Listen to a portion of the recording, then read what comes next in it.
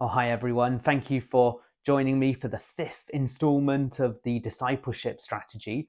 This session is going to be all about the church. So we're going to be looking at what it means to be a church, but also how and why we should be serving in our church so that we don't just take what we can. We shouldn't just be consumers at church, but we are wanting to get involved, to get stuck in, and to serve in church.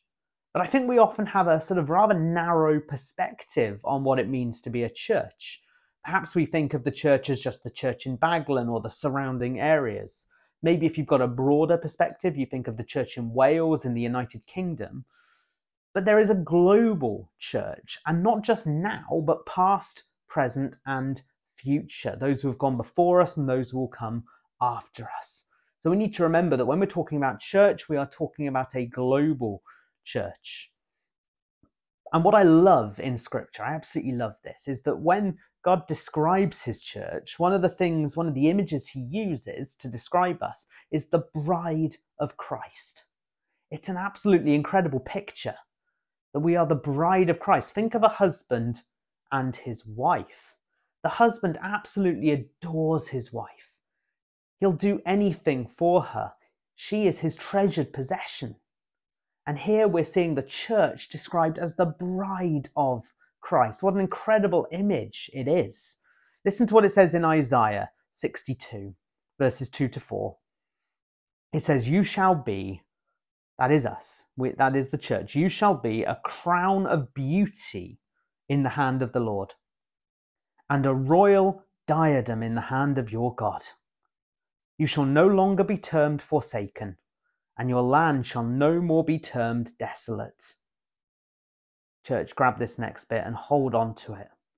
It says, "But you shall be called, my delight is in her." Do we sometimes think that God just tolerates us, that he puts up with us? Sometimes we do, but what this verse is saying is that Christ delights over his church. He delights over us. We are his bride, his treasured possession. We are the reason that Jesus went to the cross to purchase for himself a bride. And he is our bridegroom. He endured the agony, the humiliation of the cross so that he could redeem us, so that we could become his treasured possession. There's nothing that we've done to make us beautiful as his church, but it's all because of what Christ has done for us.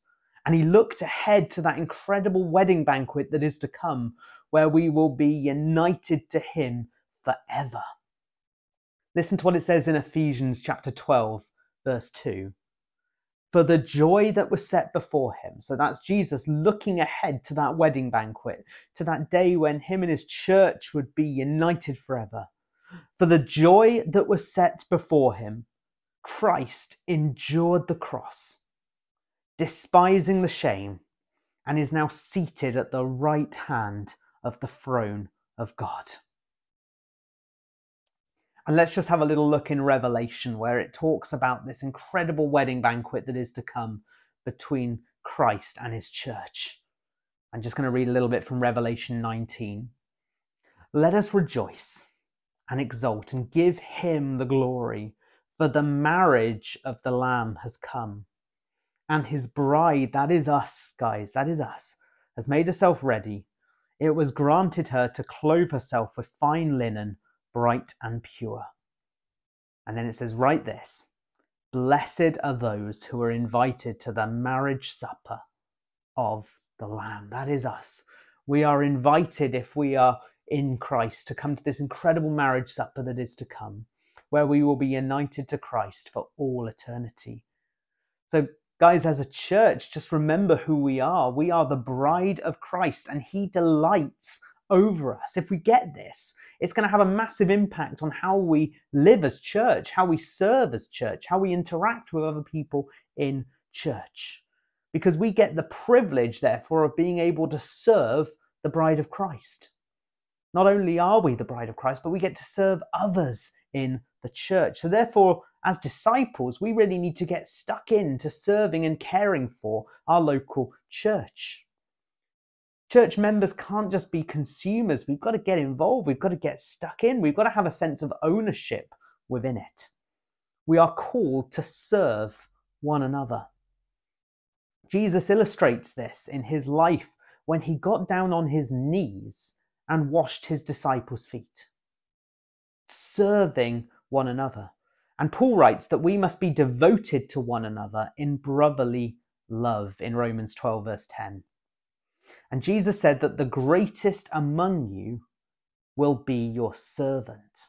So as part of church life, when we see who we are in Christ, we have to serve one another, not out of any sense of duty or obligation, but it's an utter privilege to be able to do so because of who we are in Jesus.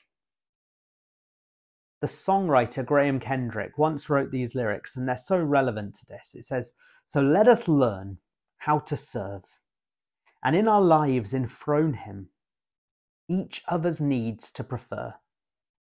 For it is Christ we're serving. This is our God, the servant King. He calls us now to follow him, to bring our lives as a daily offering of worship to the servant King. We need to lay down our gifts, our talents, everything that we have in our lives to help build up Christ's church. And what a privilege it is to be able to do so. So let's just look at what the Bible says about why we should be using our gifts and talents for the church. Well, firstly, God is the giver of any gift or any talent that you possess. We can look this up in James 1 verse 17 or John 3:27, but God is the giver of all the gifts that you have in the first place. You know, that's why we have to lay down our gifts and talents for the church, because they aren't ours to start with. And one day we see in scripture in Matthew 25:14 through to 30, that one day we're going to give an account for how we've used our gifts, for how we've used our talents. So every gift, every sort of skill or talent that you've had, one day you will have to give an account for how you've used it. So we need to be people that want to lay down these gifts and talents and for the good of the church. So at this point, I just want us to pause for a second and reflect on how we use our gifts and our talents and our money and all sorts of things for the advancement of Christ's church. On the screen are going to be 10 statements, 2 lots of 5. And what I want you to do is pause the video, work through the 10 statements, and then score yourself 1 to 5, where 1 is never and 5 is always. So to give you an example, the first one says, I understand my spiritual gifts and use those gifts to serve others. So if you never do that, that would be a 1. But if you totally understand your spiritual gifts and you're constantly using them for serving others, then that would be 5, and so on. So just take some time now to work your way through these 10 statements and give yourself a score, but then reflect on the score. What do those numbers mean? What sort of changes perhaps do you want to implement as a consequence of having gone through that? But as we then close the video, it's really important that we undergo some reflective questions where we ponder some of the things that we've looked at, and either on your own, if you're working through this individually, or if you're working through it in a group, have a discussion about these questions. So the first one is reflect on the truth that the church is the bride of Christ. That's what we were talking about at the beginning.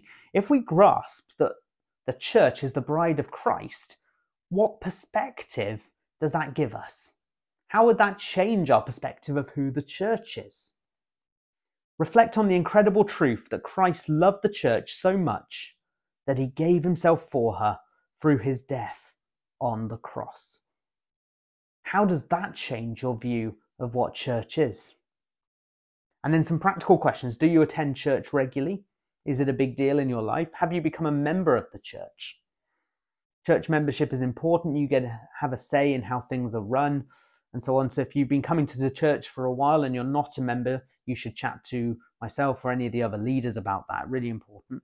Are you committed to a house group? Church is not just on a Sunday. We have 7 or 8 different house groups throughout the week. I'll put a list of them on the screen as you're listening to me now. So are you committed to a house group? And if not, I would really recommend just getting stuck into one. They are great, honestly. Really, really important. And this next one is really important. Is serving in church a priority in your life? Do you view it as important? And do you have any gifts and talents that you're currently not using for the church? Maybe you're a musician and you've not got involved with the band. Maybe you feel you've got a gift in teaching or speaking. If you've got any gifts or talents and you want to explore them further, come and have a chat with myself or Neil or any of the other leaders, and we would love to have that conversation with you. Are there any existing ministries that are going on in the church at the moment that you'd like to get involved with? I'll put a list of it on the screen now and you have a look, see what we do in church. And it would be great if you want to get involved in serving in any of these ministries. We constantly need volunteers to help things run.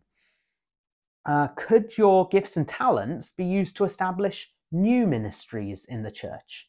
So we've got this list here of things that are currently going on, but do you have any ideas? Anything that you'd like to get started in church? Just let us know.